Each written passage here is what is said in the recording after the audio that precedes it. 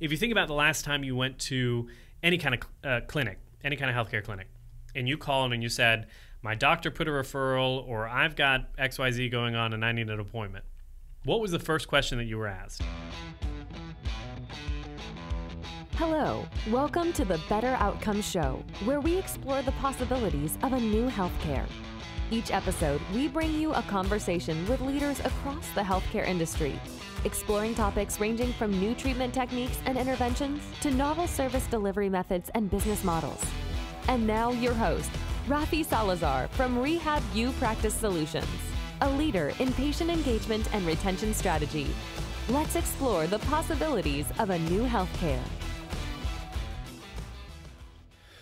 Well, hello again. Welcome to another episode of the Better Outcomes Show. I'm your host, Rafi Salazar from Rehab Practice Solutions.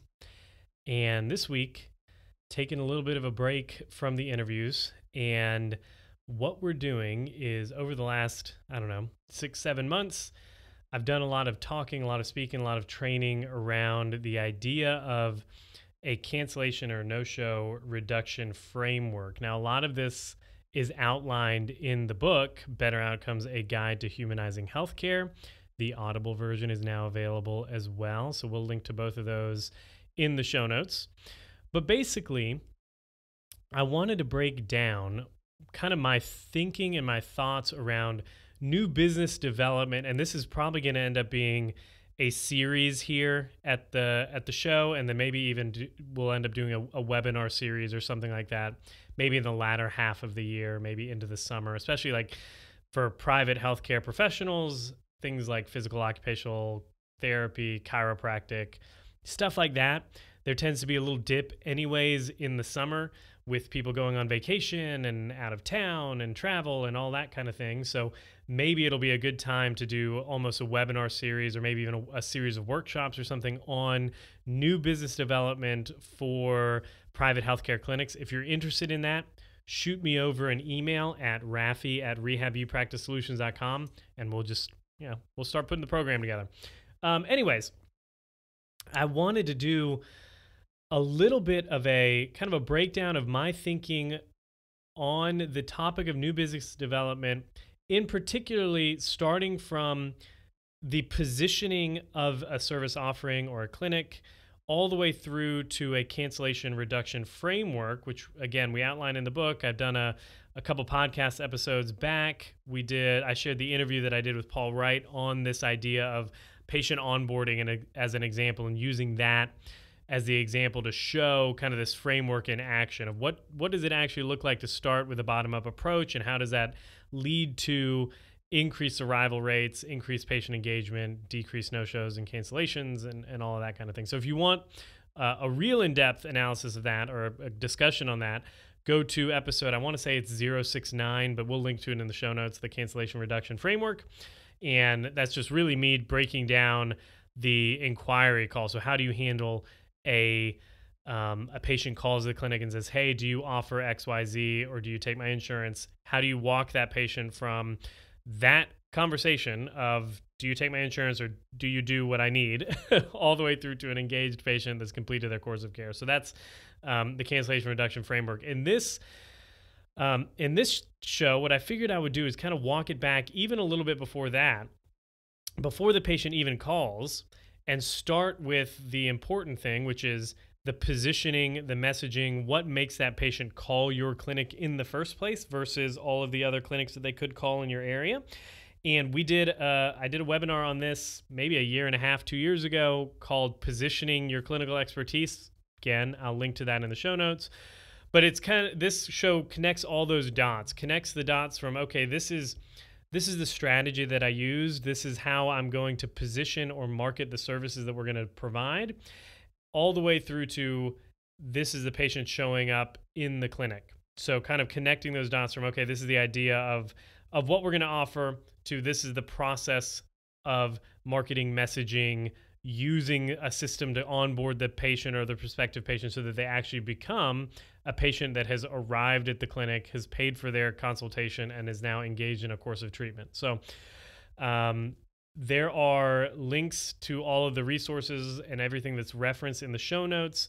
I did do this as a video because, again, I was kind of walking you through this framework resource that we have available in the download section of the website.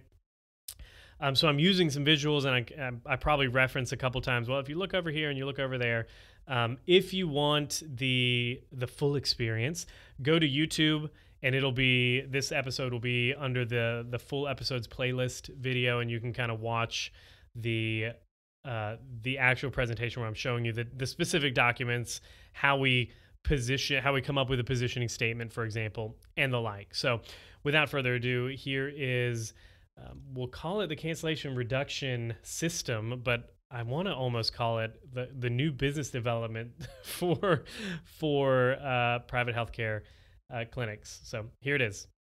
I figured this week, since we've got a little bit of a break in the guests, we've got a bunch that are in process working through, and I'm excited to talk about those in the future. We're going to be doing an episode on buying a healthcare practice. So we're going to get Michael Pekatowski, who's been on the show before as a mergers and acquisitions consultant. We're going to get him on to talk specifically about valuating a business and the steps in the process of buying a business, and then what to look for when you're potentially purchasing or acquiring a clinic.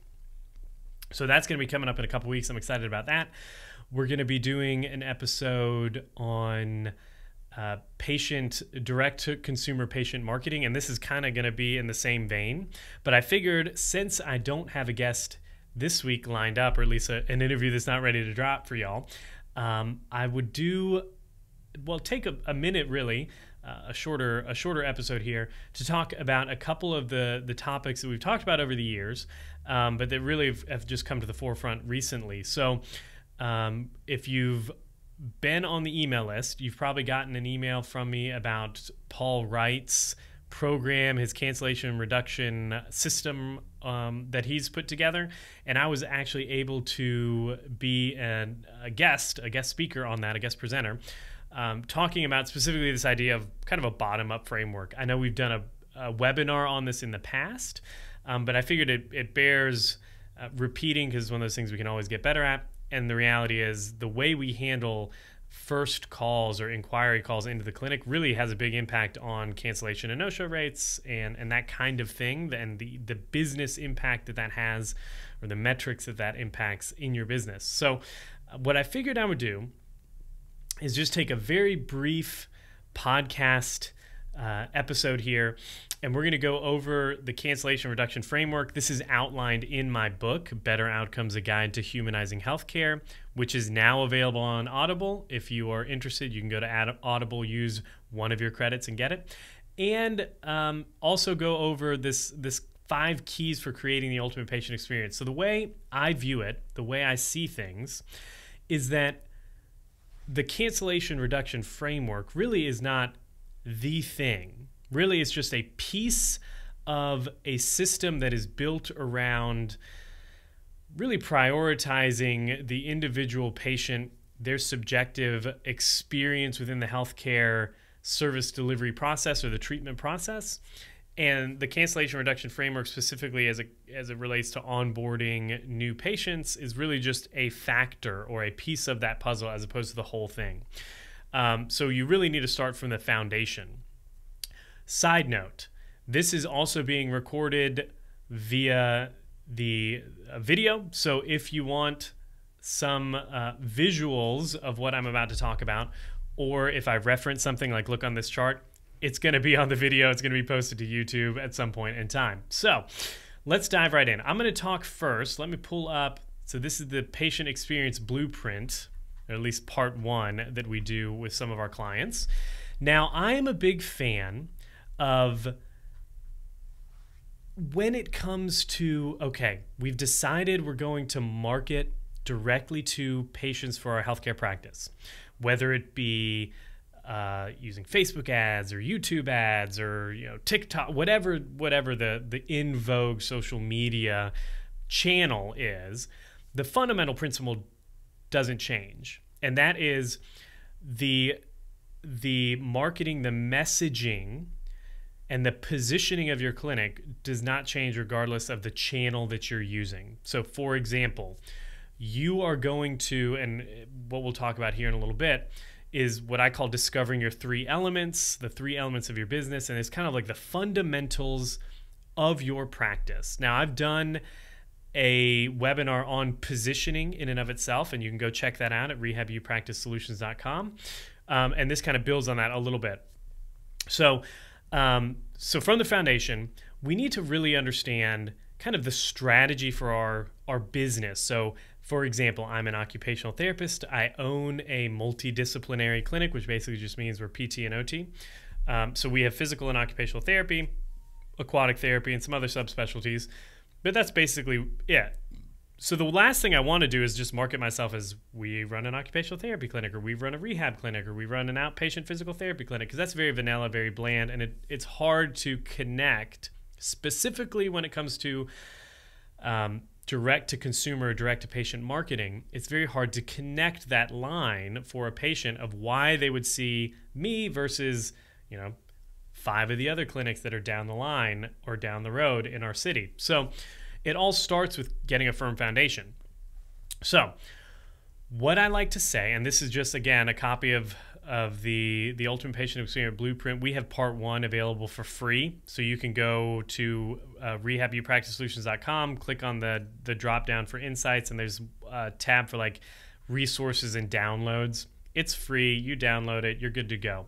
So the purpose of this piece in and of itself is we want to take those, if you think about the 5 steps to strong patient relationships, which is what healthcare is, it's a human relationship or a human experience.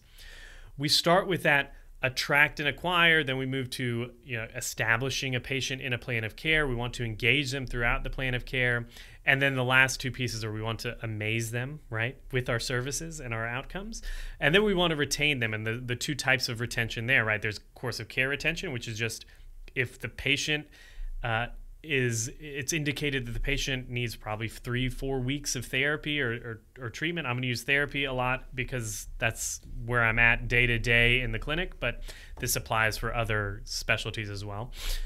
So course of care retention is just, okay, this person has had a rotator cuff repair or a rotator cuff injury, and the clinical evidence suggests 4 to 6 weeks of therapy should be sufficient to kind of get them to where they're at a level where they can self-manage or be ready for discharge. So that would be course of care retention, would be making sure that they actually complete that 4 to 6 weeks of therapy so that they're at the point where they can discharge with independence, right?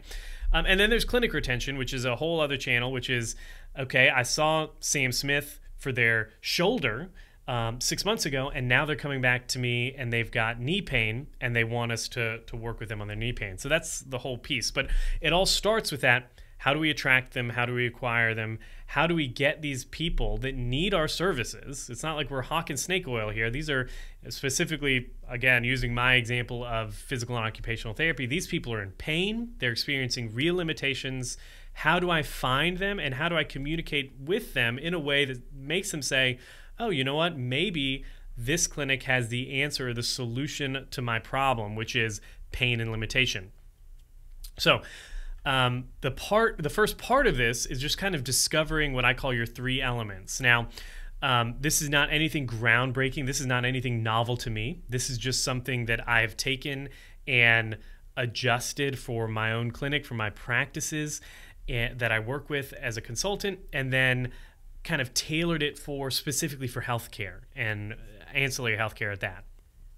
So what we have to do, let's say we're going to come up with some kind of, whether it be a service offering or a treatment delivery method, whatever it is, some kind of message that we're going to take to the market that says, we are, in my example, I own Proactive Rehab and Wellness. We are Proactive Rehab and Wellness, and we will do XYZ, or we focus on XYZ. How do we do that in a way that is going to attract the people we want to attract and engage them in a way that makes them want to book an appointment? Before we get there, we need to understand what that delivery is going to be. What is that service offering? Is it going to be like a total shoulder assessment? Is it going to be something like I did a lot of home assessments and home modifications work for the Department of Behavioral Health when I was a consultant for them? Is it going to be something, we call it a home accessibility assessment? And if it's going to be that, why should I choose that versus aquatic therapy? Or why should I choose focusing on the shoulder instead of the ankle or something like that, right? The riches are in the niches, right? So how do we pick those subspecialty areas or those areas of focus where we're going to deliver a specific solution for a specific problem? The first part is kind of understanding these 3 pieces. And I lay this out in an article that I wrote a couple years ago. It's called What Next or something like that. It's called Strategy, I think, if you find it on rehabilipracticesolutions.com. But it is made up of 3 fundamental pieces. The first piece is your clinical expertise, your knowledge, your scope of practice. Obviously, it doesn't make any sense to try to develop a service offering or a program in an area where you're going to have to do a whole lot of work to learn how to do it, right? Even if the market is there. Step 2 is discovering the market demand. Is there a demand? Is there a need for this? And then step 3 is, does it fit within the clinic or your organization's specific mission, purpose, values? I am a big fan of mission-driven organizations, and not in the woo-woo, you have to find your mission and your the way you're contributing to society. No. Like, this comes very much from the leadership. If you're a small private clinic like my clinic, like Proactive Rehab and Rehabilitation and Wellness's mission, vision, their organizational purpose comes from me, because the buck stops with me. I'm the owner. So it is an extension of my purpose in the world, and my purpose is to help people take the driver's seat of their own healthcare. That is one of those things I want to do in my clinical practice, so that by extension becomes Proactive's. Same thing is going to be for you, no matter what area of practice you're in, what subspecialty, certifications, all of that. It all needs to fall under what your organization is going to do, the good that it is going to do in the world, and then you're going to need to be able to communicate why that's the reason. And maybe we'll talk about that here in a little bit. So step 1, your experience, your knowledge, your scope. Obviously, this is kind of self-explanatory. If you have an area of practice where you've already developed some kind of specialized skill, that makes you, again, the reason why somebody might reach out to you is because you have this special certification, or you are the expert in XYZ, whatever it is.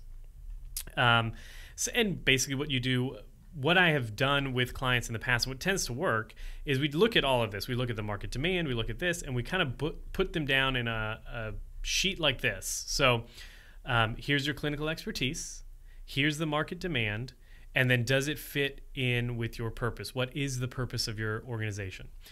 So for example, I did a lot of my clinical work was upper extremity specialty rehabilitation. So anybody that came in when I was at the Department of Veterans Affairs with like neck to fingertip that wasn't fixed with primary care or even some other rehabilitation came to our clinic. So my clinical expertise was very much musculoskeletal. I ended up working in chronic pain, chronic musculoskeletal pain, that area of practice. So clinical expertise for me would be, okay, chronic musculoskeletal pain, upper extremity dysfunctions. The market demand would be, is there a market demand? Are there clinics, referral sources, patients that are in pain?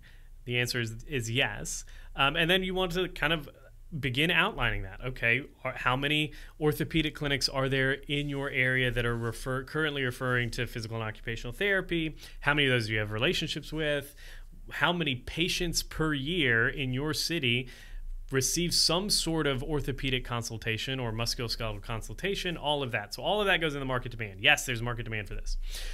And then the last piece is your mission, your vision, your values, your why. Why are you doing this? And for Proactive Rehabilitation and Wellness, our goal is to empower people to take the driver's seat of their own healthcare to overcome their pain or limitations. So that would be our 3 fundamental pieces. And then we use that to craft a positioning statement, which at the very basics, positioning is discipline per market, for market. So it's one of those like, we do X, Y, Z for this population. So for us, for Proactive, I wonder if I can just pull it up on the website. Let me see here.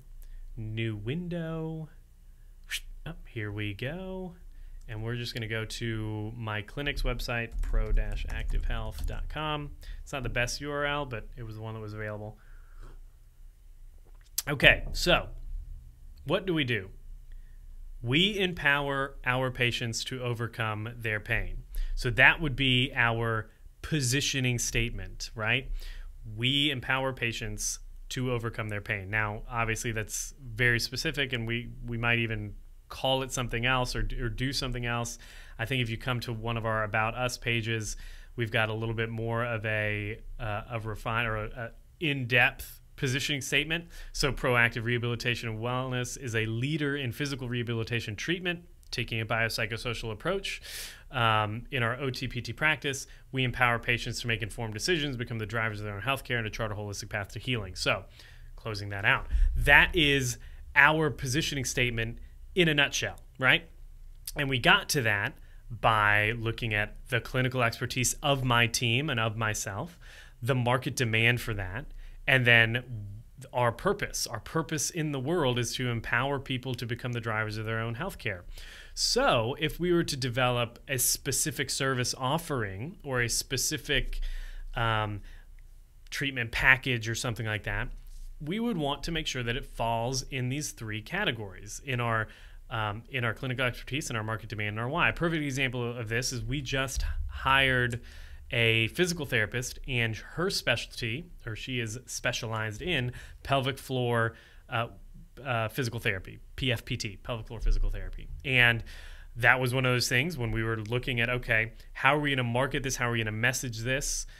We looked at, okay, well, obviously her clinical expertise is this highly specialized area of practice. Is there a market demand? And we discovered this basically by calling around. And we were told, yes, there's an overwhelming amount of demand for this. And then the next piece was, does this fit in our greater mission, our greater organizational purpose? And the answer was absolutely yes. I mean, our goal is to help people overcome their pain, to become empowered in their self-management of that pain in the long run.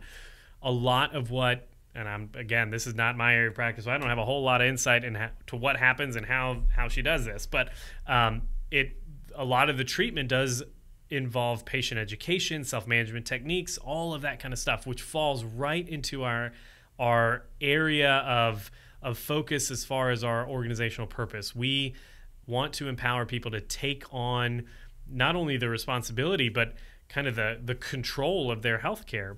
This kind of specialty and this service fits right in with that mission, that vision, that value. So when we described the positioning statement for that specific service offering, it had to do with pelvic floor physical therapy and self-management and all that. Maybe I'll find that for y'all another day. So let's close that out. Boom. And that takes us to, well, the 5 keys of the ultimate patient experience, which is also available. And this is really just kind of the first piece that we just talked about. The 3 elements are your foundational pieces of the business, of developing your service offerings. This is kind of the next step in, which is, okay, once we've developed that, once we've discovered what the service area or what the niche is going to be, for example, how do we begin implementing this in a way that is sustainable in the long run and that makes those human connections that we really want in healthcare? And it's just 5, what I call the five pieces or the 5 keys to creating an ultimate patient experience. And that is, you implement a biopsychosocial approach. If you've read the book, you've read everything I have to say about it, but I dedicate the first chapter of Better Outcomes, A Guide to Humanizing Healthcare on a biopsychosocial approach. So we've also written articles about it that are on the website. You can view it there, rehabupracticesolutions.com. But we implement a biopsychosocial approach. We focus on the human relationship. And again, this is kind of the illustration of that. We take a new patient or a new referral. They have an initial experience with us. They're a current patient. Throughout this relationship cycle, we want to focus on the way we communicate with patients and what their needs are in specific points on that relationship cycle with us so that we can build a strong therapeutic rapport, right? Done. We want to focus on communication, and that's that active listening, the empathy, the friendliness, the encouragement, the nonverbal pieces of communication. We want to understand behavioral change. We want to understand that as clinicians, as healthcare providers, we're really in the change business. We are helping patients or clients, depending on how you want to call them. I'm a big fan of using the word patient because to me, patient is very much brings it back to healthcare being a vocation as opposed to a career or a job or something like that, something industrial. Client to me seems really transactional. That is a side note. We're moving on now. Understanding behavioral change and understanding where at different points, again, along that patient relationship cycle, the different things that might be required of us in order to have a patient or to encourage a patient to become engaged in their own treatment plan. And then the final piece is just measuring and tracking that retention and that experience throughout the course of care. So if you think about the first piece that we talked about, discovering those three elements, that's your positioning, who you're going to serve, how you're going to do it for them, what that means. Boom. The next piece is, okay, here are the 5 things or the 5 steps or keys to creating the type of experience we want with our patients. And that out of those 2 fundamental things flows the cancellation reduction framework, again, which I outline in the book, Better Outcomes, A Guide to Humanizing Healthcare. But looking at the biopsychosocial approach, building relationships, active communication, understanding behavioral change, and then obviously tracking it on the back end, but understanding those, at least those 4 pieces, really makes you question what we do in our healthcare businesses, in our practices. What I mean by a bottom-up approach, which I have outlined again in another webinar, it's called, I think, Bottom-Up Approach, Direct-to-Consumer Marketing or something like that. Go check it out at rehabupracticesolutions.com. But if we understand from a biopsychosocial perspective that every patient is unique, every patient is different, then it is incumbent upon us as clinicians, as clinics, as practices, to really try to tease that out of the patients that are coming to see us. We're not just looking at, 50 patients a day that are shoulder pain patients. We're looking at, Susie Q that has this going on in their specific situation and their individual factors that are affecting their ability to manage their shoulder pain at home. And we're also seeing Sam Smith, who's also got shoulder pain, but they're living in an entirely different social context or work context, and we need to begin adjusting what we're doing or how we help this patient based off of their individual context. So part of reducing cancellations, part of making sure that our schedules are full, is giving those patients a reason to show up again and again and again. And part of that is making them know and understand that we're not just viewing them as a number on a spreadsheet or a check on a checklist, a box on a checklist, that we're looking at them as an individual, that we're tailoring what we do with them around their own specific context and their situation, and that in and of itself drives patient engagement. So how do we leverage that? How do we do that? Okay. I outline this again in the book, but we're going to kind of talk about it here. The purpose of all of this, again, is to, instead of being very agency or clinic specific, which is what most healthcare processes are, we're going to kind of flip it on its head, hence the bottom up. So if you think about the last time you went to any kind of clinic, any kind of healthcare clinic, and you called and you said, my doctor put a referral, or I've got XYZ going on and I need an appointment, what was the first question that you were asked? Okay, what's your insurance maybe? What's your date of birth? What's your name? Obviously we need your name, but what's your date of birth, your insurance, your doctor's information, do you have a PPO, do you have a PPO, do you know what your copay is, all of that kind of stuff. Let me get your demographics, all the administrative stuff, where's a good email that I can send you the paperwork, if they're doing that even, where's your address so I can mail you the 10-pound new patient paperwork packet, all of that. And that usually happens first in the process. We're going to get everything that we need on the administrative side, and then after that, well, why don't you tell me what's going on? Maybe if there's time. It might just be like, okay, we've gotten all this out of the way, and what is the doctor seeing you for? Okay, shoulder pain. Got it. Well, show up on, January 7th at 3:30 in the afternoon and have your paperwork filled out, and we'll get you seen. All right, click, done. That's kind of the norm in healthcare. And part of it is because, understandably so, we need to get some of that information or else we don't get paid, right? Right? We need to get the insurance information. We need to get some of that demographic information. But the way we get it and the order in which we get it makes a big difference to the patients and their subjective experience. So what I've outlined in the cancellation framework reduction, or the cancellation reduction framework, is that what we do is we take that whole process and we start with the patient in mind. So the first step of this whole piece, specifically as it relates to, for the example of a patient calling the clinic and saying, hey, I've got shoulder pain, can you help me? We start with what the literature calls the narrative experience, or the subjective narrative experience of that patient. So we want to ask open-ended questions, and what we want to get is the patient's story, their experience, what they're feeling about their situation. So it can be a question as simple as, tell me a little bit about what's going on. You've got shoulder pain. How's that affecting your daily life?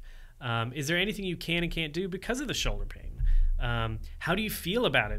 Does it make you anxious, worrying about whether or not you're going to drop something heavy, or that you're not going to be able to play baseball in the backyard with grandkids? Whatever it is, you kind of just using active listening again. You're taking what that patient is saying to you, or that prospective patient is saying to you, and you're cycling it through. You're reiterating it. You're repeating things so that the prospective patient knows, like, oh, this person is actually listening to me.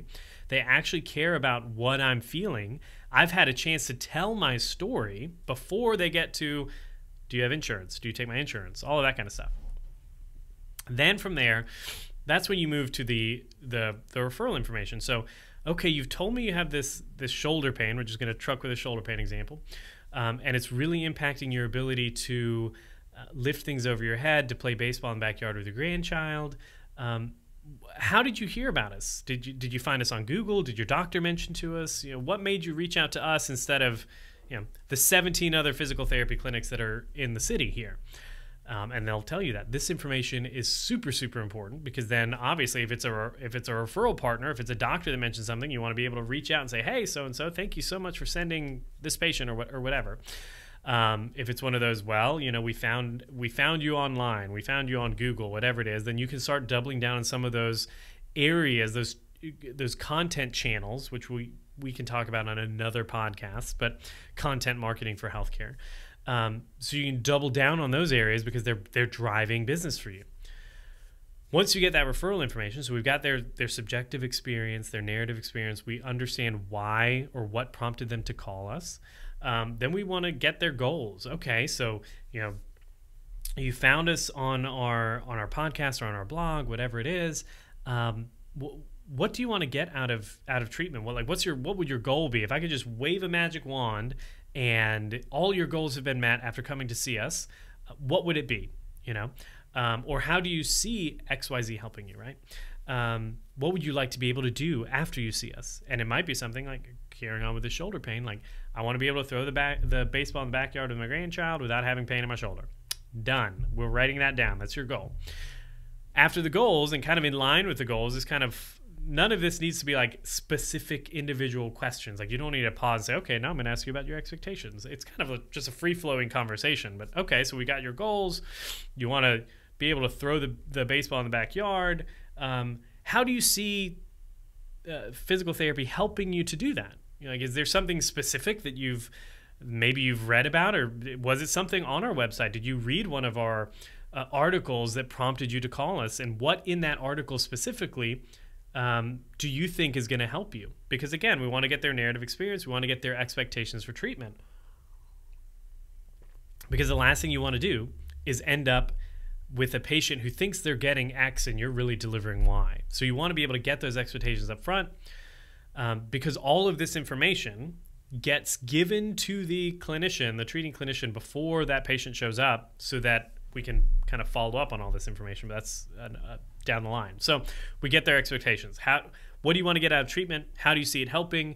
Was there something in particular you were hoping to get? Maybe they want something like a dry needling, or they want ultrasound, or they want whatever specific treatment it is. You want to know that ahead of time, because if it's something you need to address, to reframe their expectations, you want to know that up front.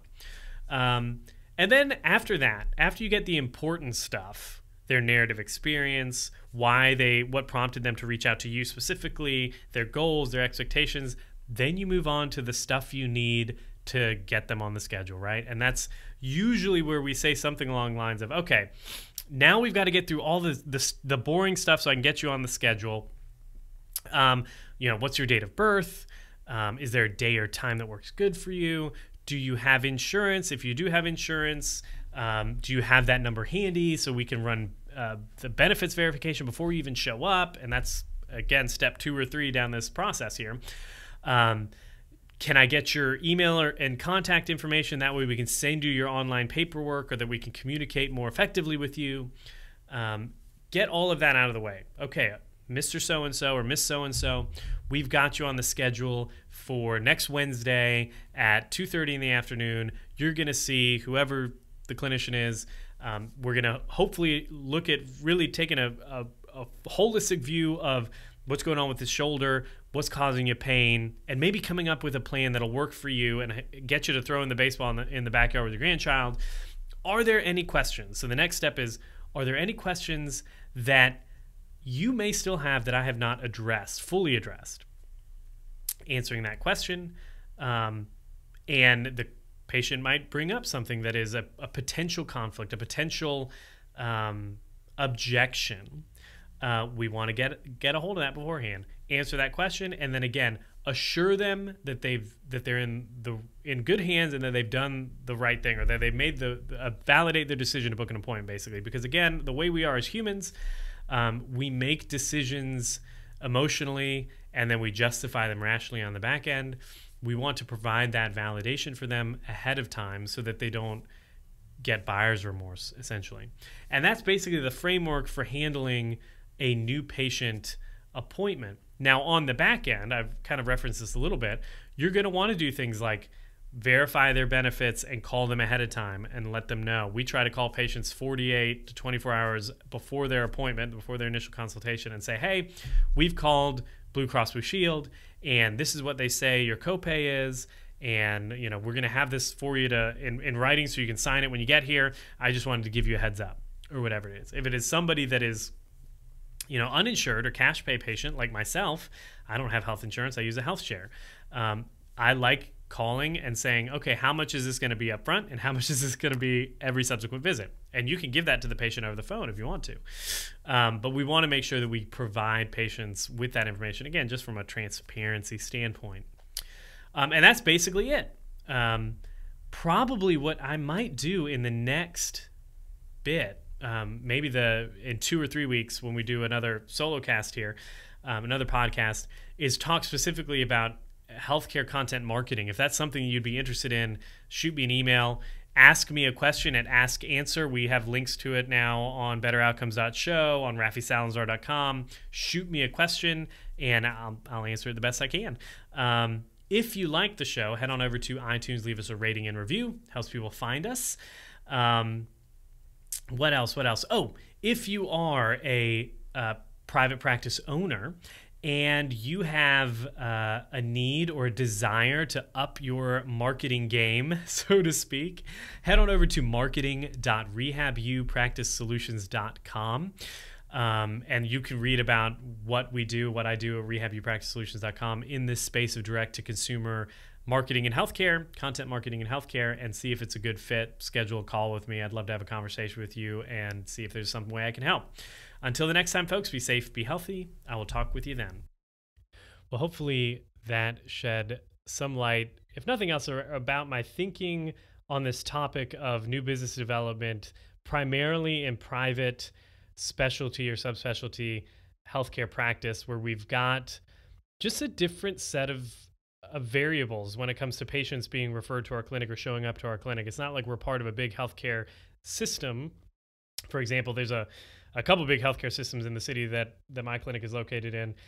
if somebody goes to the ER there or to their primary care physician in that healthcare system, the mechanism of follow up, the way they refer people in their own system and in house, just makes that experience and that onboarding process a little different than somebody coming to you that's not really affiliated with your organization in any way. They haven't been to your doctors or your hospital or anything like that. So there's just a different level of relationship there than there would be if you were a ginormous healthcare system that had multiple specialty offices and clinics and outpatient centers, and it was just you're going to ABC Health, we're just going to their physical therapy clinic or their occupational therapy clinic instead of their orthopedic clinic or whatever it is.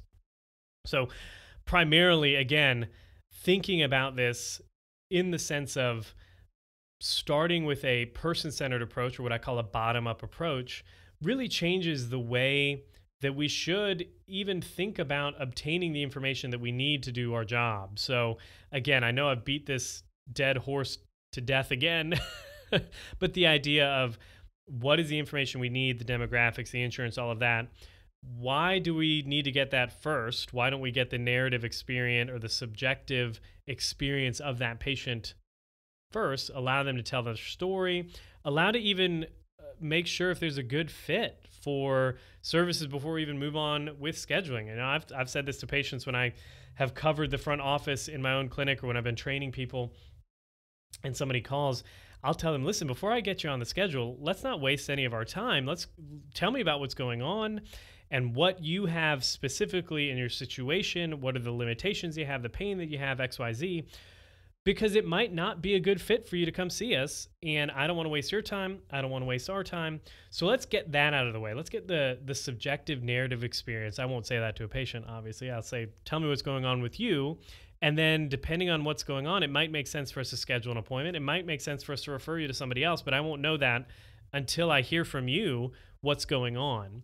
And just that little shift. I mean, it's not, like I tell people all the time, you're still getting the same exact information. You're still getting the demographics. You're still getting the insurance information. You're still getting them on the schedule and getting the appointment on the books. But what you've done by taking the time to start with that person, because that's what it is. It's not a patient. It's not a shoulder. It's not a diagnosis code. It's a person. By giving that person the time and the freedom and the space to share what is going on with them, it allows for that relationship, for the trust to begin forming, so that before the patient even shows up in the clinic, they're in a position of kind of heightened expectations. They already feel like the experience that they've had on the phone with your clinic and your organization is different than what they've had at other organizations and other healthcare clinics that they've used in the past. And they're a little bit more hopeful about the outcome or the potential outcome of the services, which, again, there's tons of research out there that patients' expectations of treatment affect clinical outcomes and experiences in the clinic. So anything we can do, especially as private healthcare practices that don't have the backing of a huge, giant healthcare system behind us, any little edge we can get helps with the marketing. It helps with the business development. It helps with the patient engagement. It helps with all those things that we need to keep the lights on, right? So hopefully that just talking about kind of going from the positioning all the way through to the landed patient, so to speak, or the converted patient, so to speak, gave you maybe some insights, some tips, some tricks that you can implement in your own practices going forward, because that's what I'm all about, right? Something you can take away and use tomorrow in your practice. So if you like the show, head on over to iTunes, leave us a rating and review. It helps people find the show. If you want to be notified when we drop new episodes, you can do that at www.betteroutcomes.show. There's links there to sign up for the email list. We'll shoot out an email kind of notifying you when the episodes drop, links to all of the resources. If we've got guests, links to them and their social profiles, or some of our guests even give you their email address to reach out to. That'll all be in the email. And if you happen to own or manage an outpatient clinic, private healthcare practice, and you're looking for a way or a system to do exactly what I outlined in this episode, taking the concept of a potential service offering or even a potential clinic and crafting that positioning in the marketplace, and then putting the system in place once you have that positioning through to what do we do with advertising, marketing, messaging? How do we get this idea out into the marketplace? And then how do we use a system to capitalize on it, to get patients to raise their hands and say, I'm interested, and then get them on the schedule in a way that ensures they're going to show up, because patients on the schedule that don't show up don't help you either. Head on over to marketing.rehabupracticesolutions.com. There's links there to schedule a call with me, and we can have a conversation, see if it makes sense to take the next step. Until the next time, folks, be safe, be healthy. I'll talk to you then. Thanks for listening to the Better Outcomes Show, where we explore the possibilities of a new healthcare. Our hope is that you walk away from each episode informed, equipped, and empowered to push the boundaries in your own practice or business. We want to give you the tools to help you build strong, long-lasting relationships with your patients and clients, helping meet their goals, improve their health, and achieve better outcomes. Learn more at www.rehabilitationpracticesolutions.com. We'll catch you on the next episode.